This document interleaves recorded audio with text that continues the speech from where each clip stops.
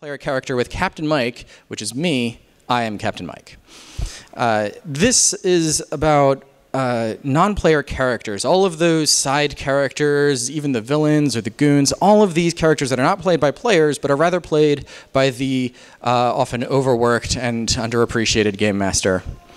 And just ways to make them pop a little bit more, make them a little bit more interesting, or even just make them feel more like characters and not necessarily sprites that just move across the screen and go boom. So, let's talk about my favorite subject, me. I am Captain Mike. Michael Clegg is my traditional name. I started gaming with Dungeons & Dragons, so I give myself the 6 cardinal characteristics of strength through charisma. I'm a presenter. I am also a teacher. In case, as many of you have sussed out, that's pretty obvious in my opinion. I have a master's degree in writing. I have a bachelor's degree in English. I have 30-something years of role-playing under my belt. I recently had to increase the digit on that 30-something from a 20-something. I'm not real thrilled. But I have been role-playing for a very long time. I've been role-playing. I've role-played with a variety of people. And in a variety of different situations, including like after-school programs, and of course gaming with my friends, gaming with complete strangers, all of which are very interesting and have their own kind of business, but it kind of give me some different things to think about, and I just kind of want to share those thoughts that I have with you. Enough to make a PowerPoint slide, apparently. All right, but if you've been to any of my other panels, you've seen this slide before, and certainly if you come to another one, you'll see it again. All players are people and all people are different. It's always important to know your audience. This is the best advice I can give to any game master, to any player, to any communicator in any fashion. The more you know about your players and what they are looking for in terms of the game itself, in terms of story, in terms of combat, in terms of what kind of a world they're going to be playing in for a while, the better you can make that world match what they want. And if not what they want, maybe what they need. So know your audience, and also be aware that you are, in many very significant ways, part of that audience. So if you as a game master want a particular style or story, make sure that you make that a part of it as well. Every game master should be comfortable telling the story. Otherwise, why are you doing it? Pressure? Peer pressure? Television shows told me that was bad. And they're pretty cool. All right, so non-player characters. What is a non-player character? NPCs, non-player characters, it's anyone that is controlled by the GM as opposed to a player specifically. So this could be, Johnny the blacksmith, or the group of orcs that came over the hill to attack the party, or the supervillain at the end of the adventure, whoever it is controlled by the game master. And ultimately, these characters are still characters, which means that they're people, and people are really complicated. Even people who seem very simple and straightforward, there are usually complicated reasons why they're so simple and straightforward. Why are they so stoic? How have their lives been so simple that they were able to just be simple people? And even if they are just simple people, which some people are, how does that bounce off of someone who is complicated? How does someone who has a very simple and straightforward view of life deal with the truly bizarre? When a farmer, if you're playing Dungeons & Dragons and you have a small village in the middle of nowhere, which has pretty much been the same for hundreds of years, every generation just does what the generation did before them, and then you have a group of adventurers come in with the armor of the gods and swords that glow and, magic spells just kind of crackling off of them. How do they react? Well, sometimes they're just like, oh, look, a group of adventurers just came in. Better get back to plowing these fields.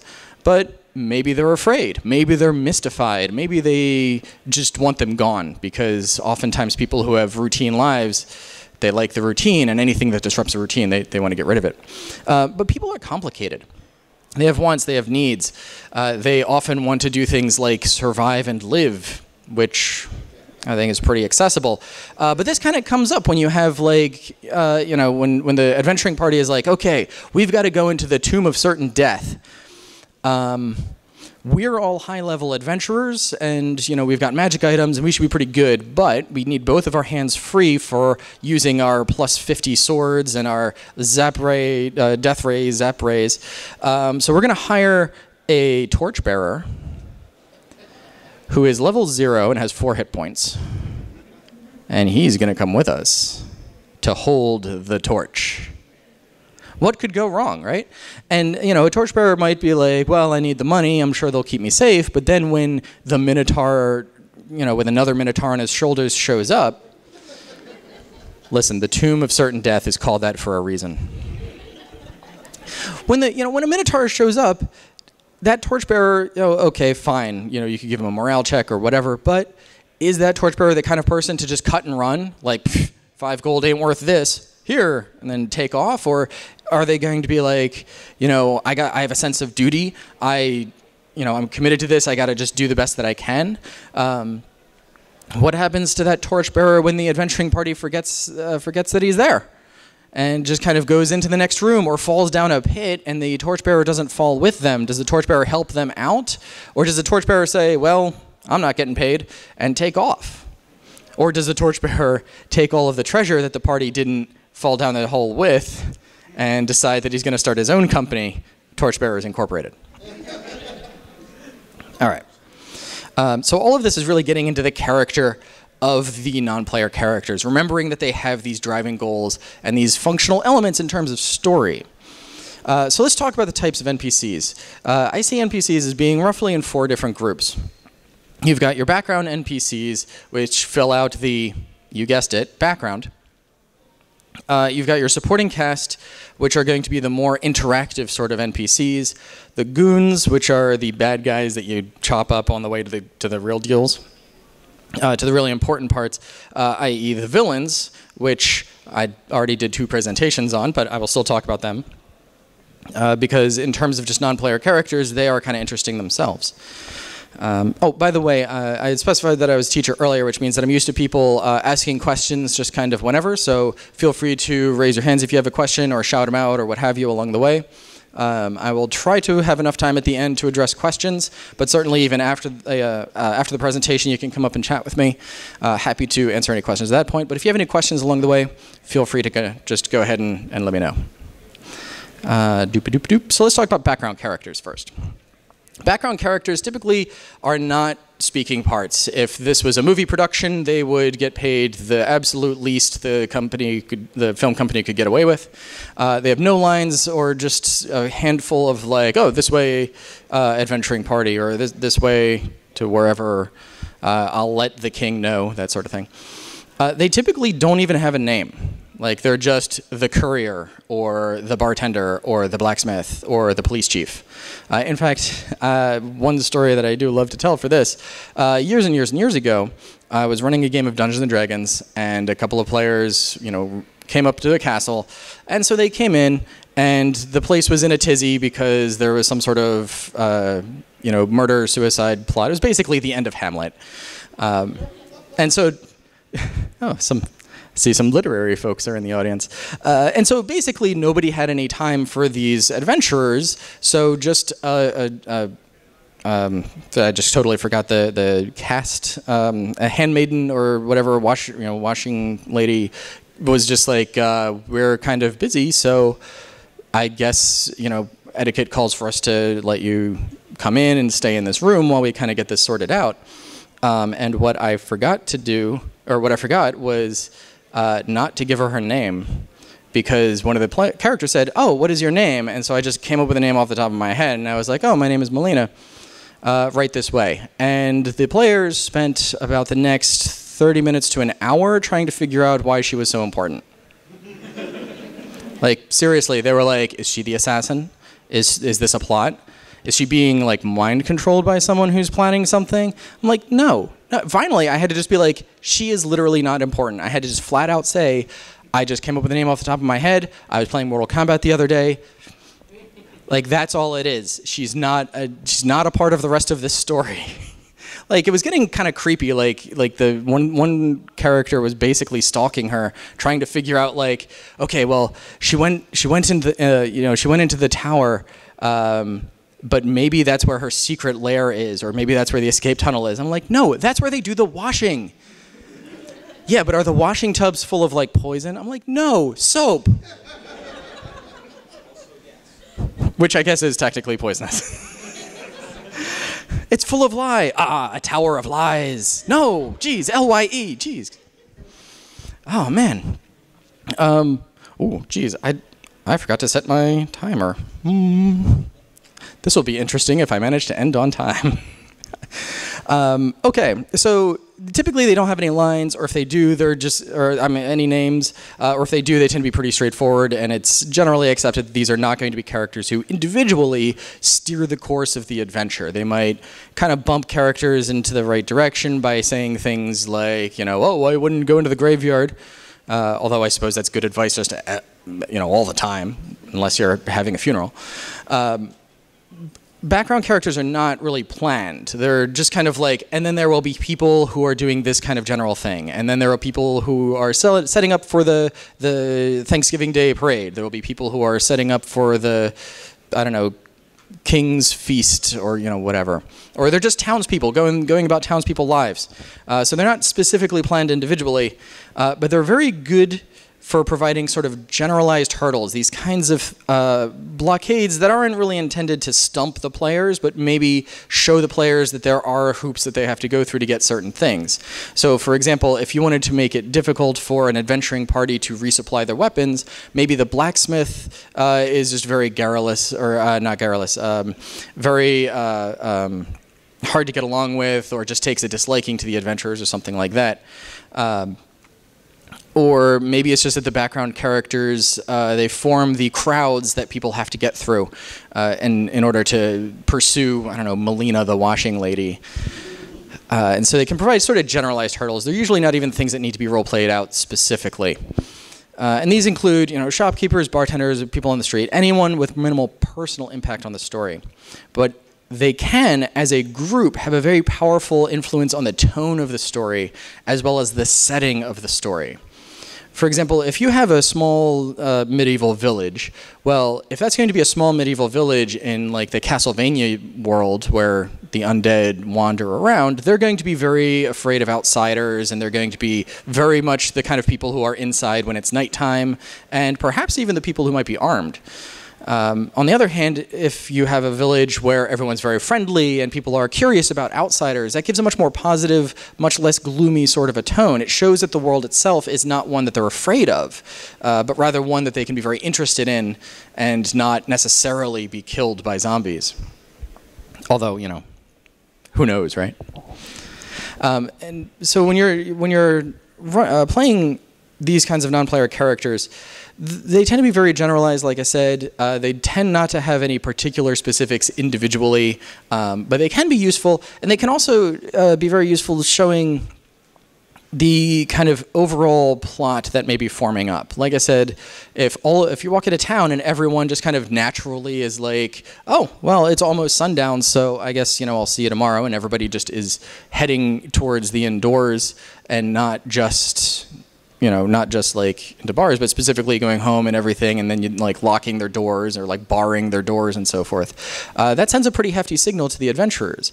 And that's not something that people might necessarily think to say to someone who comes into their town, because if it's normal at night for giant bats to come down and pick up anybody who's outside, which is a lousy place to have a village, but hey, whatever. They're not going to think that any newcomer is not necessarily going to know that. Maybe it's the same everywhere, right? But that says a lot about the world that you have. All right. Moving from there, we have supporting cast. Supporting cast are named characters, and these are characters that have more interaction with the player characters. They have a little more personality. There might be something that sets them out from the rest of the crowd. They may even be background characters that just kind of keep showing up often enough that they end up with more lines. And they can provide very useful details about the setting. These are going to be more specific details, and they're probably going to be pushing the player characters towards whatever quest idea you have in mind, or whatever kind of plot hooks you have lying around. it is very uncharacteristic, I think, of people to just straight up give quests to people who wander into their town.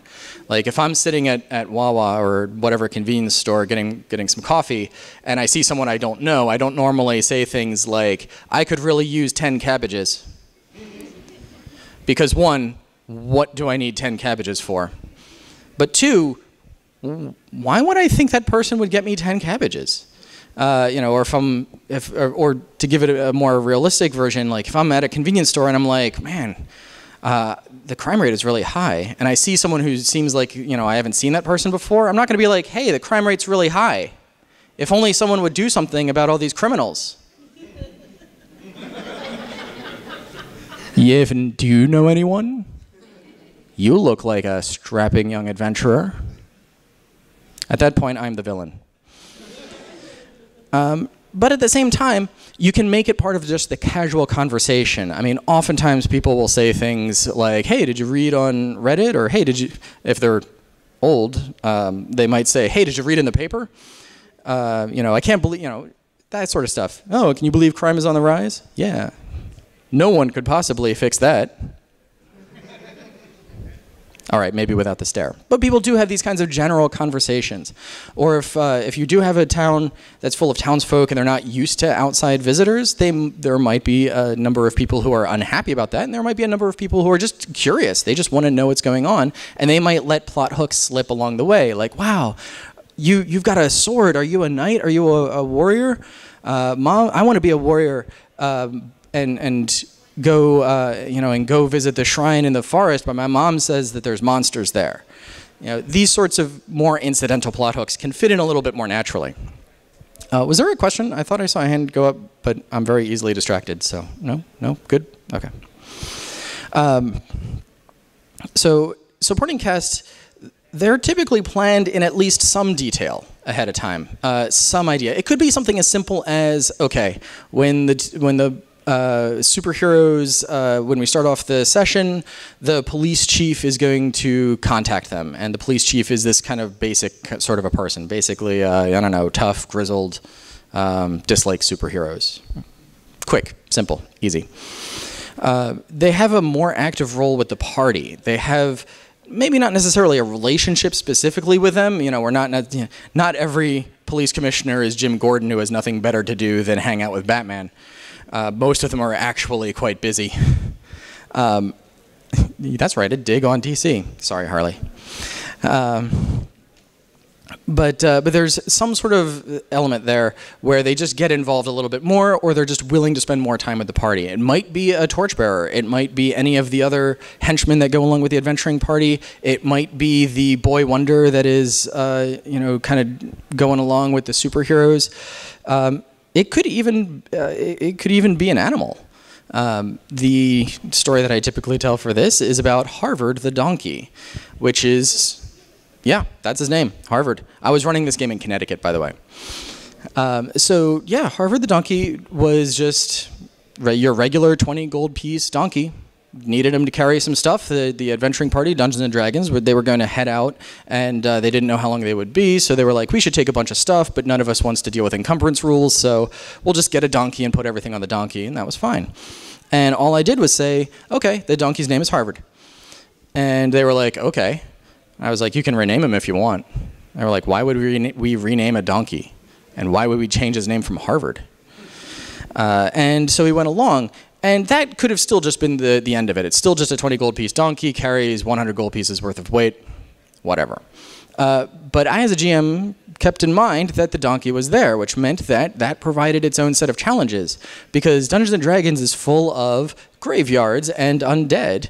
And in fact, most animals kind of get like iffy around, haunted, quote-unquote haunted areas in our world. Imagine how much they're going to dislike haunted areas in a world with literal ghosts. Actual ghosts that rise from the ground and from the negative material plane. So Harvard just wouldn't go in places.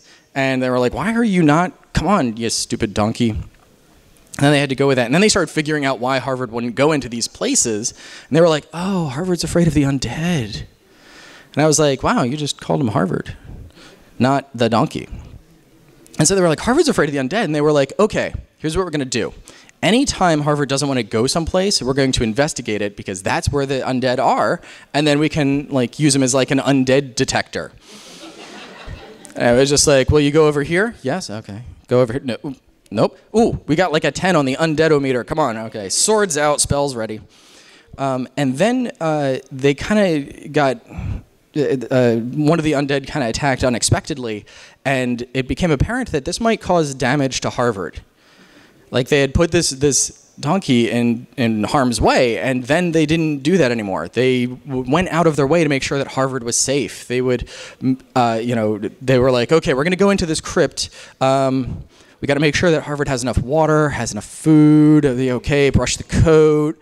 Make sure he's okay. Do we need to like leave someone behind to stay with Harvard? And I was like, he's still a competent donkey. Like he can figure out food on the ground, water in the water, when the rain ditch. I didn't want to make the game basically like the Barbie horse adventures of Harvard the donkey. I mean, maybe that's the kind of game you're running, and that's cool, man. I'm just saying that wasn't the game I had planned at the time. So it's amazing how something as simple as like a name and just a little bit of personality can really draw that sense of personness, even to things that aren't technically people. Actually, one of my other panels, I had someone ask me, so how's Harvard doing? And I was like, oh, that's so sweet.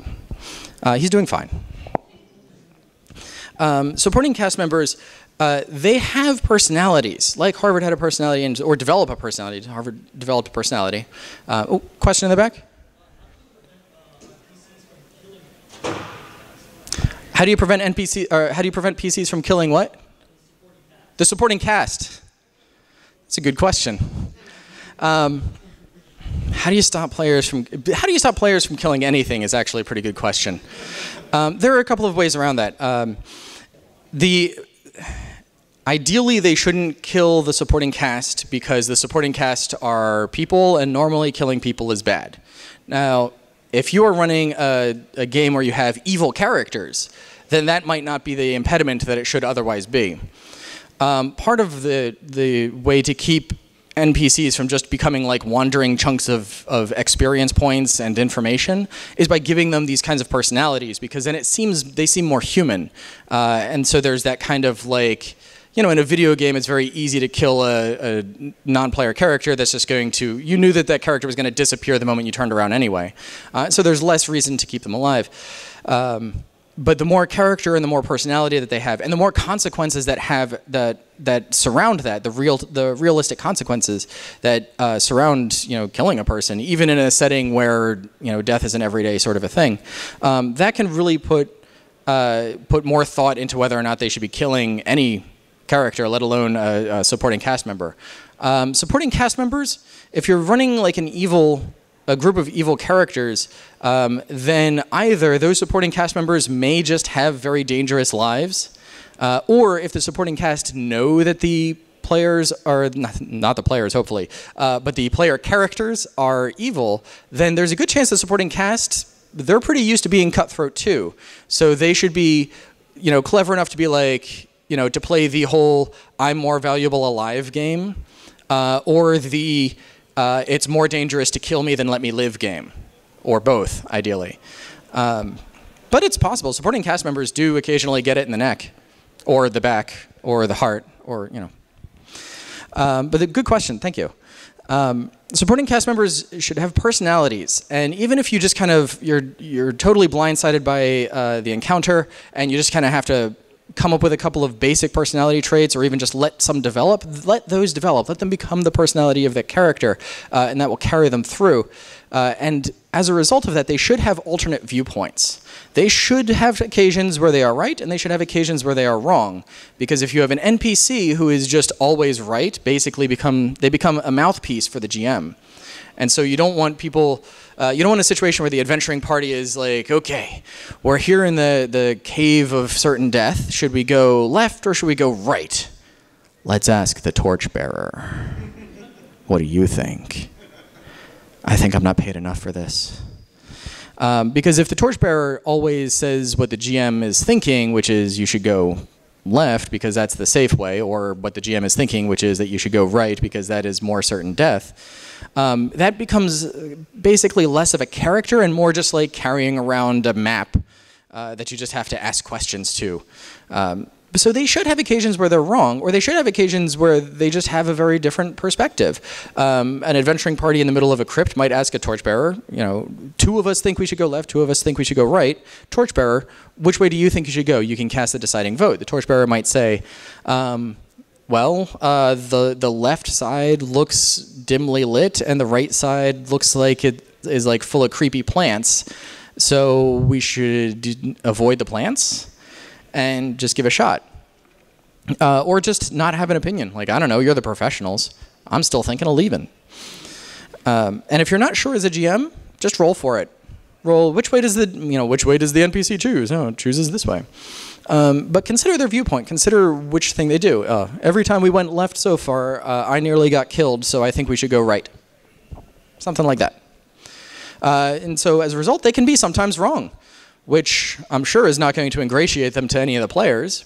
But that's how people are, right? Sometimes they're right and sometimes they're wrong. Sometimes they even make the right decision for the wrong reasons, and they make the wrong decision for the right reasons. Your NPCs are allowed to be wrong. It's okay to have the police commissioner say, all right, Dr. Destroyo is hiding out in the old factory, and then the heroes get to the old factory and it's a trap. Well, yeah, of course it's a trap, and if I have 5 minutes left? Okay. My heart stopped. Like, I'm only halfway through my thing. I have a notoriously bad sense of time, and this... Yes, okay, good. Oh, wow. Like, of course, the one time that I don't remember to set my timer at the beginning, that's when I get like the 5 minutes left halfway through. It's like I'm being punked. See, sometimes non-player characters are wrong.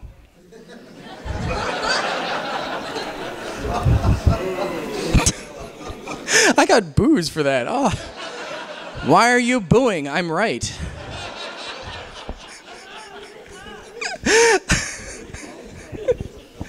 This was all planned. That is the credo of the game master, right? All of this was intentional. I spent 6 months and $43,000 worth of planning. So yeah, sometimes NPCs are wrong. And this can include your quest givers. Quest givers, like I said, the police commissioner might send the players to the player characters to the factory because he's working on wrong information because it's a trap, and so he was fed wrong information. He's allowed to be wrong, or he might just make a judgment call and say like, okay, you know, the Dr. Destroyo could be here, here, or here, but my gut tells me it's this one. Sometimes the gut's wrong. So the supporting cast, I mean, this could be quest givers, followers, contacts, any kind of recurring characters that have some sort of major influence on how the party acts or reacts or how the storyline moves along. Yeah. Cool. Okay. So enough about these good guys, Mike. You mentioned non-player characters are also the bad guys? Well, yeah, the bad guys are also people who are controlled by the GM, or even if they're monsters. Monsters can have personality too. I mean, Harvard the Donkey may not be typically thought of as being a monster, but hey, he's technically worth, what, 12 experience? That's terrible, Mike. No one would kill Harvard for 12 experience. So this group I just playfully call goons. This is any group of enemies that are just going to be thrown at the heroes, and their purpose is not necessarily to kill the heroes. Like, that might happen, sure. But the expectation is that the heroes are going to kind of grind their way through them, or it's going to provide an interesting challenge. But nobody in the group is really like specifically named. They're just kind of, you know, stormtroopers or orcs or whatever else you want to throw at them. And so goons typically have no name. They often have very few lines aside from like, get 'em, shouldn't have come here. You picked a bad time to get lost, friend. Can't wait to get back to playing Skyrim. These are usually planned as encounters as opposed to having like specific personalities or particular intentions. Aspects of these non-player characters may prove to be very important, and they might show something about the force with whom they work or for whom they work. My favorite kinds of goons are Cobra troops. Cobra troops are kind of interesting to me because why would you work for someone who's always loses? Like, it just seems weird. And And so I feel that it's important that there should be like a brochure version that goons get that make them work for whoever they work for. Because it seems kind of weird, right? Who would work for Cobra Commander? He obviously just opposes every country in the world, which seems like a tall order. And his number of victories is 0, and his number of losses is the number of episodes in the series. That is not a good track record. But there should be like a brochure version. So why would people even get into a situation, especially a life-threatening situation where they have to work for these people? And it could be, of course, Cobra Commander is an extreme example, but consider like Dr. No or like Bond villains in general. Who looks at the want ads and is like, construction crew needed for remote volcanic island to build giant drill into Earth. Well, I did take auto shop in high school. Who's doing this? And so that kind of goes into it. Sometimes goons should just break and run because they didn't sign up for this. When the adventurers show up, and especially if the adventurers are kind of like a roving kill squad, many goons are not, that's not what they were hired to do, and they are going to get out. Or they're going to just say, you know what, this isn't worth it, surrender, flee, etc. But it can provide this sort of brochure version. There was a group in the White Wolf universe, the Nefandi, and they were originally introduced as sort of like an all-purpose bad guy squad because they were a group of demon worshippers who would just do terrible things. Like that was their entire MO, was like, join the Nefandi, we do terrible things. Which doesn't make for good cover copy. But then a source book came out for the Nefandi, and I was talking to a friend of mine about it, and he was like, yeah, I felt like they were kind of being apologetic and took the fangs out of the Nefandi because it's like they kill people and they do all these terrible things, but it's to keep like demons from taking over the world. Like they do little evil to keep the big evil quiet. And I feel like that just kind of makes them less evil because they have this good reason. And I was like, I don't know, that sounds like a pretty good brochure to me. Like if that was what incoming people were told, then by the time they figured out that that's not true, they're too far in, right? So that can really show a lot about the organization that you're working for. If it's a truly evil organization, the people who are the newest should have the least idea that it's evil. And the people who are not new should either be like, yeah, we're evil, what are you going to do about it? Sort of attitude. Or like, we're evil, but like, I'm in it. Like, I can't get out of it. How do I get out of it? Which might give you some good opportunities for character development among the player characters. Chances to be like, we can help you get out. We can help you, get a regular job. Sounds a little high school guidance counselor to me. But supervillains kind of fall into the same category. How many people are supervillains just because no one's going to hire a 20-foot tall man of stone? And especially after he's knocked over a few banks, like that's kind of a hard rap sheet to avoid. But when you are characterizing goons, you should not characterize your goons too much unless you specifically want to create that moral quandary. Because there's a big difference between a group of orcs are attacking. Okay, orcs, they're evil, we're good. Swords, stab, stab, stab. Ah, you've killed me, you darn humanoid races that are traditionally considered good in a Tolkien-esque world. This is quite a long line to say while you're dying. But it's another thing when it's like a group of orcs are attacking, stab, and it's like, oh, what will I tell my wife and children? Whew. Whoa, what's that sword doing there? I was just walking by. No, officer, I sword attacked him. Magical sword. Terrible shame. So unless you specifically want to bring in that moral quandary, I wouldn't recommend it. And this includes, orcs, stormtroopers, enemy cannon fodder, and so forth. And coincidentally, these classes of NPCs, they're not discrete. You can definitely move from one to the other. You can definitely be like a background character that becomes, sort of a named character and has more effect. And you can also, change sides. Consider your villains.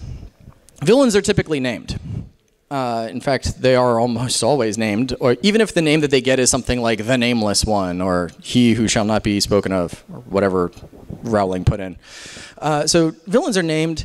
They're definitive or derivative of the setting, which means that either they make the setting, or the setting has made them. They are a reflection of that setting. Sauron is definitely, he makes that setting. He is what makes Mordor Mordor. Like, would Mordor even, I always kind of wonder, what is Mordor like after Sauron falls?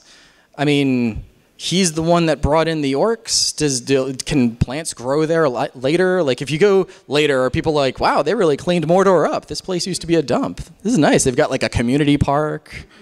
They've got live theater.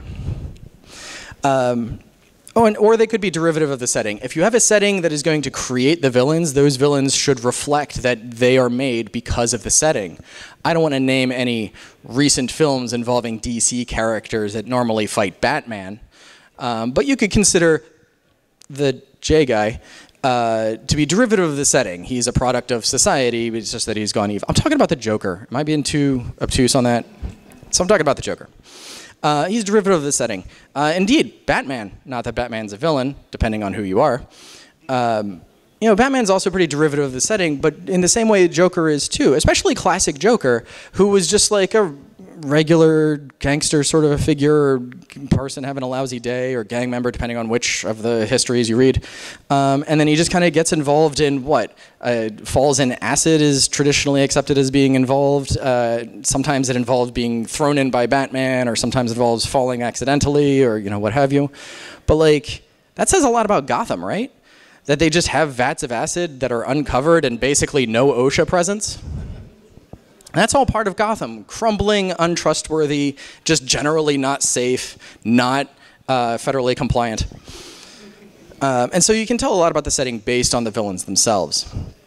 Villains are, they should be planned carefully.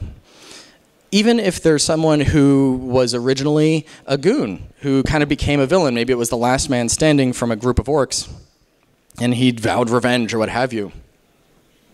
They need those extra time, or they need the extra time, the extra thought, like, why is the villain doing this? What is it that their goal is? What are they trying to accomplish? And how can my players mess it up? They have purpose, they have perspectives. Not all villains are just like, I'm here to kill the player characters, because that's a very specific sort of approach to things. They want to accomplish a thing, and then maybe their goal is to defeat the player characters. Maybe the player characters, like, they're the heroes of the land, and the villain's like, if I take out the heroes of the land, then I'm the next, then I'm the toughest person, I'm the big dog. Maybe that's their perspective. Maybe their perspective is just that the heroes are wrong. Like, what they're doing is wrong. They're going about it all wrong. They're making society weaker, and so I need to destroy them, and then I can make society stronger. Whatever. Villains should seem like they have a life. It takes a lot of energy for villainy. Has anybody tried it? It's exhausting. Like, you get up in the morning, you're just like, okay, first I stretch, obviously, then mad cackling for 1 hour, then yoga, rob a bank, drive a busload of nuns into an orphanage, lunch, light lunch, etc. Or even if it's just someone who's like, gets up, okay, time for another 12 hours of working on my steampunk death ray shaped like a tulip. It takes a lot to kind of keep them going. And so villains, I mean, they have lives, even if they are maniacally focused, even if they are, so racked with revenge that they take on ridiculous names like Dr. Destroyo and put on crazy outfits to rob banks. They still do stuff in their spare time. They still hang out with other people. They still have relationships that they have. By a coincidence, I have a Harley Quinn reference, because if any of you read when Harley Quinn first got her own set of comics, there's a scene in it where she goes home to her family. And it's really kind of interesting. It was a really good character moment, because she was just kind of like, I'm finally done with the Joker, and I'm just kind of going to try to be on my own, and of course that goes about as well as you might imagine. But then she kind of like goes home to just check in with the family, and her family is like, you're still dressing like a clown and running around at night, aren't you? And she's like, yeah. Are you still, did you get the money I sent? I notice that you still keep accepting the cash that I send back, and it's like, oh, that's what she's been doing with all that extra cash. That's interesting. And then she has like, friends, family, and so forth. And it's like, wow, what a way to characterize someone. Having a life, they should seem like they have hobbies, they have other things that they do. That also, by the way, allows them to do things like network with other villains, and also displays certain hobbies that may allow them to be either more distinctive for the heroes to recognize, or may even lead to new sets of villainy. So villains also believe themselves to be the hero. It's an old expression, everyone is the hero of their own story, and everyone is the villain of someone else's story. So when you're constructing a villain, no villain is like, okay, I'm just going to be a complete jerk, and then everyone's going to hate me, and then eventually someone's going to throw me off of a tall tower. Yeah, no need to buy a calendar for next year. That's not what's going on. They're thinking, I'm going to do this, and maybe they recognize that they're doing terrible things to people, and they just have to be okay with that. It takes a special kind of person to do that, but it's possible. Villainy. But they need to believe that they're the hero in some way, even if that hero is just to themselves. Like, I'm going to screw over all of these people, but it means that I get to have all of the money, or I get to have all of the power. And then when I have all of the power, I can do whatever it is I want to do. Whether it's reshape society into a classless system like Dr. Horrible, or just sit around all day like Scar from The Lion King. However it is. They don't have to be good at what they eventually try to get. They just have to try to get it. And this includes like the big bad and lieutenants and major antagonists and so forth. And like I said, these are not discrete categories. You can move from one to the other. You can go from being a friend or an ally of the party and then have them become villains because maybe there was a falling out, or maybe there was just some sort of disagreement in the approaches. It's like, you always say that we can't kill the bad guys, but Dr. Destroyo just killed like 30 people. If we just two to the head, like that would solve all of our problems. We're heroes, we don't do that, we can't cross the line. I'm crossing the line. If you cross the line, I'm coming after you. This sounds like another Punisher and Spider-Man reference, Mike. Yeah, it does. Why'd you call me Mike? Whatever, Peter Parker. So it could be something like that. It can even be, you can of course have a switch from like just goons to villains, and you can even have switches from villains to heroes. Anybody here ever hear of, I know it wasn't that popular, Dragon Ball Z? Yep, wildly popular, by the way. Piccolo is a great example, or in fact, any of the villains in Dragon Ball Z, now that I think about it. But yeah, many of them were villains, and then for one reason or another, they were turned over to the good side, sometimes willingly, sometimes begrudgingly. My favorite was Piccolo's transition, which was just that, it was way back when Piccolo was like, I'm going to destroy the Earth because it sucks. And Goku's like, don't do that, and he's like, I'm going to do that. And then Vegeta and all the other Saiyans show up, and Piccolo's like, no, I said I was going to destroy the Earth. You don't get to destroy the Earth, I get to destroy the Earth, and I will destroy anyone who tries to destroy the Earth except for me, because I will destroy the Earth. And then later he was like, I guess Earth is okay. So you can definitely transition from one side to the other. My favorite example of this comes from the same story as Harvard the Donkey, which is the characters they were supposed to do this. They were supposed to go to a dwarven town, find out that it was in the middle of a civil war, pick a side, fight in that, and then the background for this was that there was a group of hobgoblins moving in, and they were going to provide complications. They were basically going to attack after the Civil War, and then it's like, the heroes have to really shine during this big wartime fight. I said supposed to because that's not what happened. Instead, they went in, they didn't pick a side. In fact, half of them kind of like were working with one side, and half of them kind of moved to the other side, but they were like, they really have good points on both sides. And I was like, that's not how civil wars are supposed to go. You're supposed to pick one and then move to the other. But then they found out about the Hobgoblin invasion, and they were like, we got to stop this civil war because of the Hobgoblin invasion. And they were like, why are there Hobgoblins? And I was like, how are you going to find out how there are Hobgoblins? And he was like, we're going to go talk to them. Let me check my notes. Never planned for that. All right. let's go. So they went out, they found some hobgoblins, did a little bit of fighting, did a little bit of talking, and basically managed to find out that the hobgoblins were only there because they were displaced. I had kind of done a little bit of my own homework originally, and I was like, well, why are there hobgoblins? And so, like, you know, orcs took over their land. So these hobgoblins were just kind of like, they were moving out, and they were like, we need a new place, and we were going to take over this dwarven town because it looks like they're a bunch of losers, and we were just going to move in.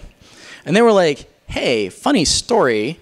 We were only coming to this dwarven town because we were sent by our queen to hire troops for her own war.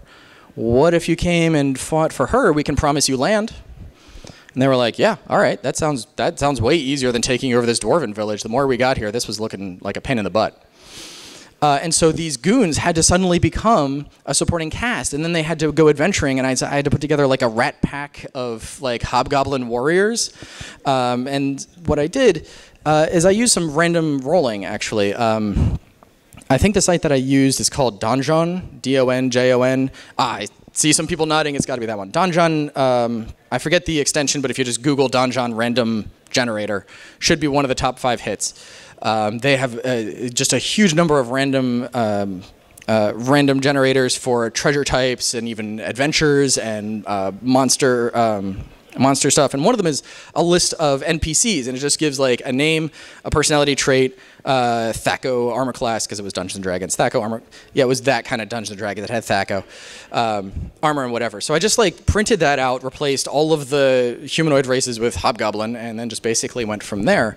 And they developed into this kind of personality-ridden sort of rat pack where there was the captain who was sort of like the war-grizzled kind of guy, and through conversation he was like, yeah, you know, I've been through several wars and I just want a place where I can settle down with my wife and 3 kids, and just, you know, I've always wanted to farm, but I always had to be the captain of a hobgoblin team. Like, that's what I did. And everyone was like, oh, he just wants a place for his kids. And like, you know, there were other hobgoblins that weren't even that terribly evil. They were just kind of like, they're hobgoblins. That's what they do. They go places and they kill stuff, and that's their job. They're hobgoblins. And then there was one that was like too creepy even for hobgoblins. The character trait just said, randomly generated, just said, collects a variety of knives. It was randomly generated. I was like, okay, and that's fair. I mean, I know people, actual humans in this actual world, who have a variety of knives, and they are delightful people.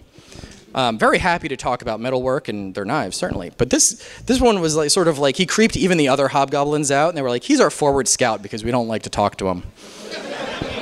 And he would just, his thing was that he would just appear out of the darkness and was just like, hey, I just want you to know, I haven't seen anything up ahead.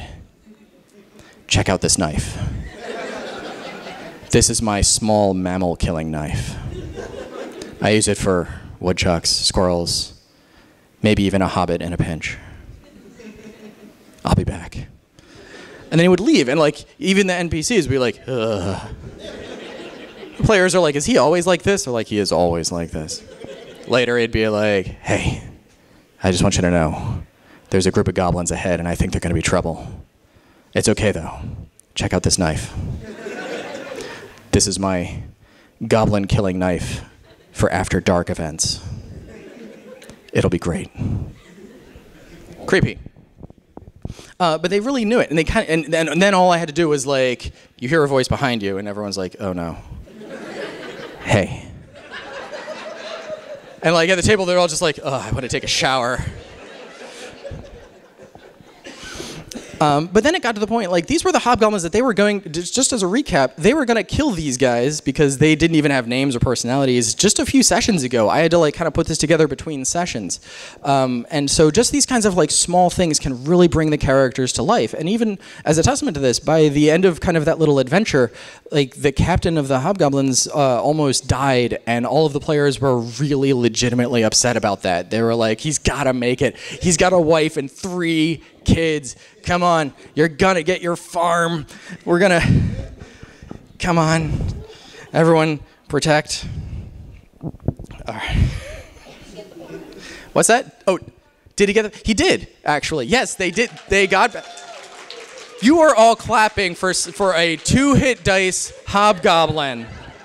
I want you to remember this moment. You are clapping for a 2-hit dice hobgoblin, and you only had 5 minutes of characterization for him. What was his name? Ooh, you know what? I actually think I have the sheet in here. All right, my laptop is a mess, but I am going to take a look for it. Laptop bag is a mess. My laptop is also a mess, but that's not really the point. So I will take a look and see if I can find it at the very end. But in the meantime, I'm going to talk about sources of inspiration. There we go. Sources of inspiration. So Mike, you might be saying, this was all very great of you, and we're all very pleased about Harvard and the Hobgoblins, but where do we get these ideas? You're like, where do you get your ideas? And I'm like, my brain. From my idea-getting knife.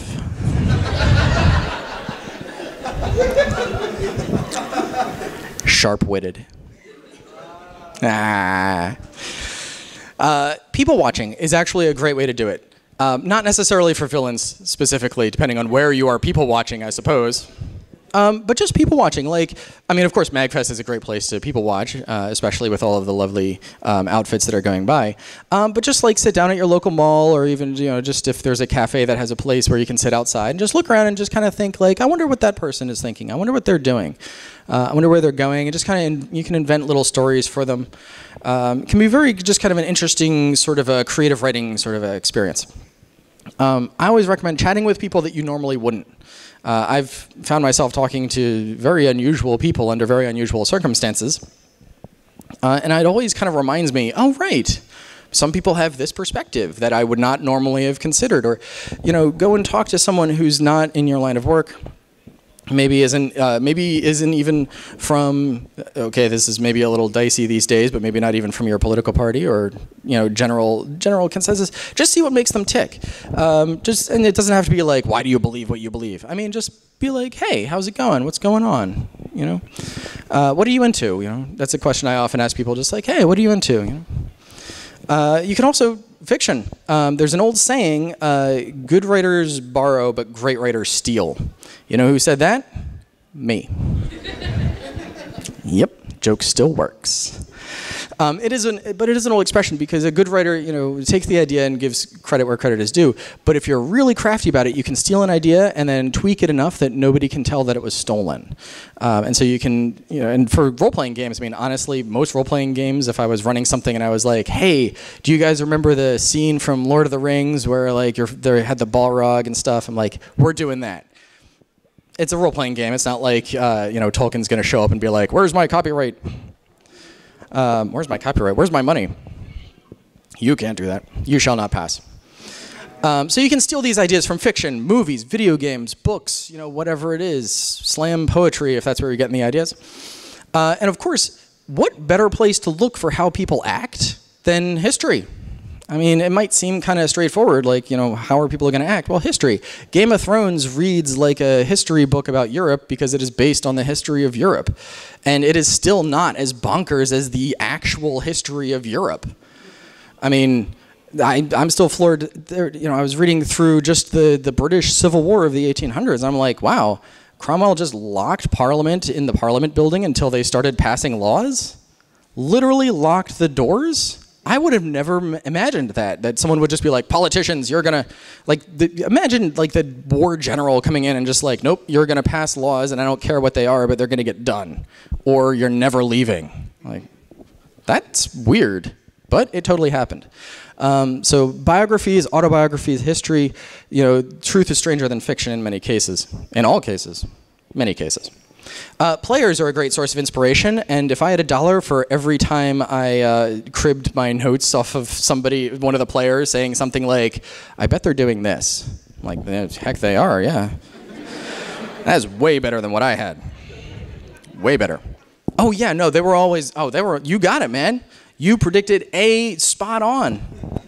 I'm so glad I was able to characterize these NPCs in a way that made you realize that was what they were logically going to do. If I had $1 for every time I did that, I'd have enough money not to work, and then I could actually spend enough time characterizing my NPCs. Yeah, players are a great source of inspiration, and sometimes you don't even have to steal their ideas when they're not paying attention. You can actually just ask them directly. Sometimes I'll, especially if I'm in a scene that I wasn't expecting, I'll just be like, hey, somebody give me a name.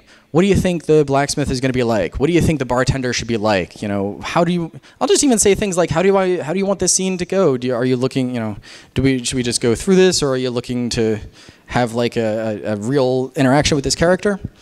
So yeah, bring your players into it, and the more player buy-in you have in your world, the better, and the more that world becomes theirs, the better. Yes. I found the hint of inspiration of you walk into a tavern. What's the first 3 things you see? And I point at 3 people and say, there's a giant chandelier with like 100 candles. And there's the most massive bar you've ever seen. And there's a swimming pool that random patrons jump on all the time and hurt themselves usually. I mean, okay. Sure. Yeah, you know, you walk in, just so it's clear, he said, you know, you walk into wherever it is, you walk into a bar, and then just ask the players, what are the 3 things that you notice about the bar, the first 3 things you notice, you know, X, Y, Z, boom. And of course, a great source of inspiration is your own life experience. You know, if any of you have worked retail, then you already know how everyone who's worked retail may feel about things throughout history.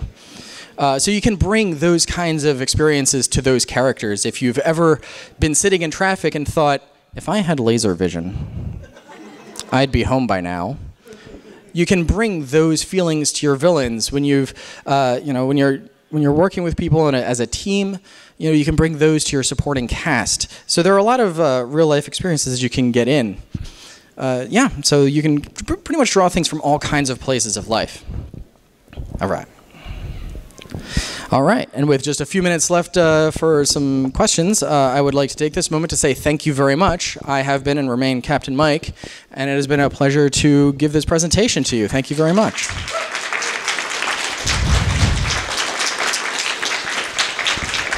Thank you, and at this time I have about 5 minutes for any questions, and while I am looking for questions, I am also going to see if I can find that sheet of hobgoblins, because I'm pretty sure I saved it.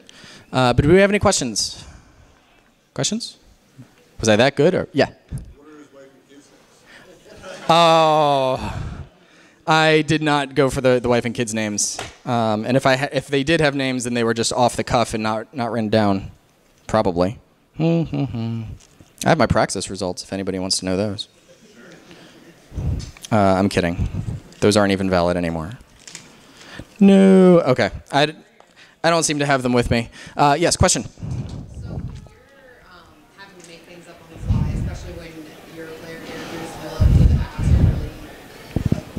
Things that you wouldn't think they would care about, like, well, what's the menu at the bar? Like, what's the menu at the bar?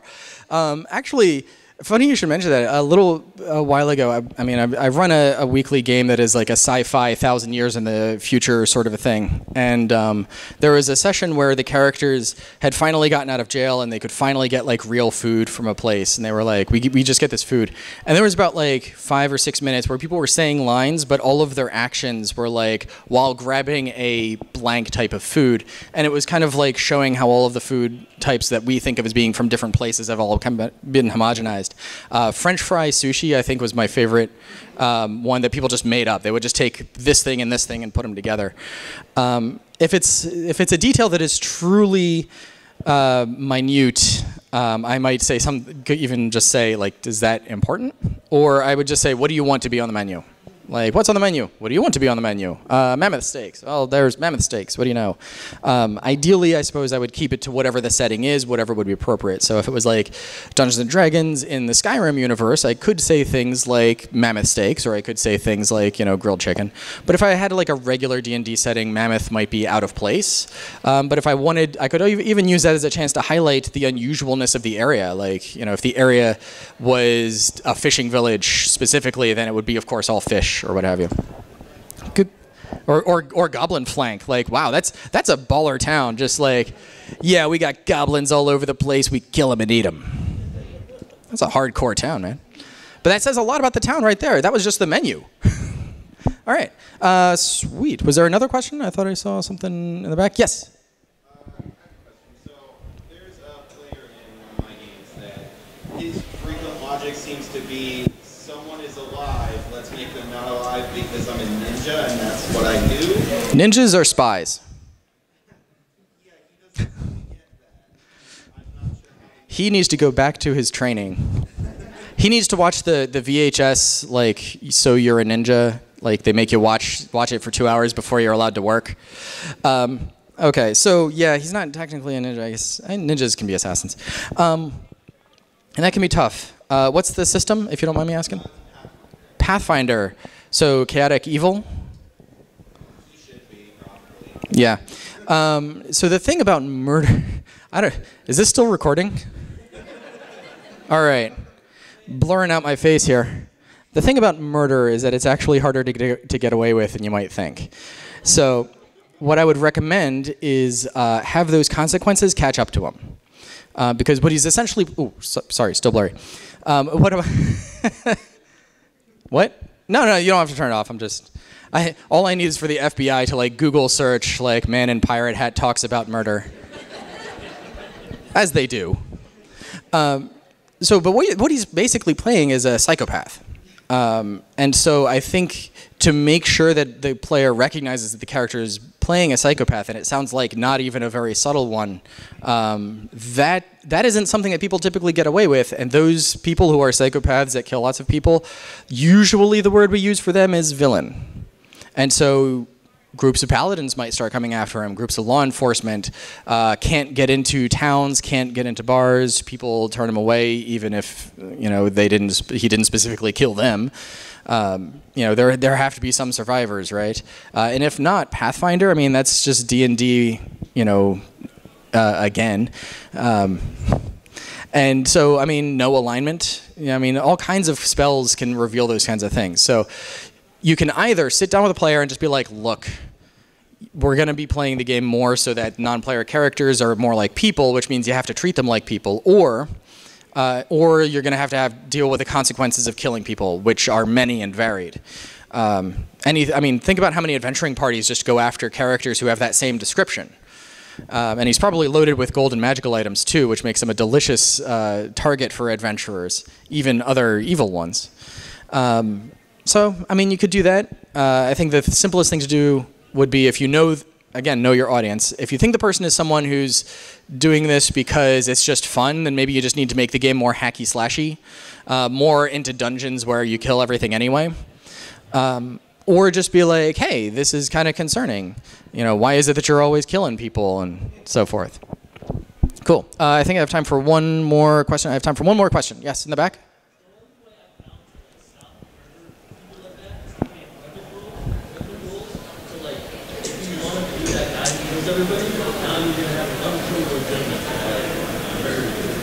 So now you have an unkillable what?